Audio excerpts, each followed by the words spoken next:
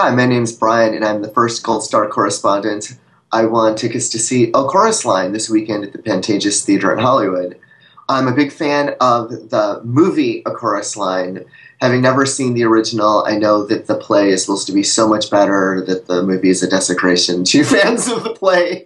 But having never seen it, I fell in love with the movie and the songs and the stories. And I'm not the big musical theater guy either. Sometimes, yeah. And this one just really it really hit me with the poignancy of the stories and the melancholy of the performers. So I decided to see it and to compare, and I saw the casting, the documentary, the casting of the Broadway revival called Every Little Step, and it'll be interesting to think about those actors who fought so hard to get the roles in New York and to see these people on the road. Anyway, so I'm dying to see it this weekend. Thanks so much, Gold Star, reporting from Hollywood. This is Bryan. Thanks.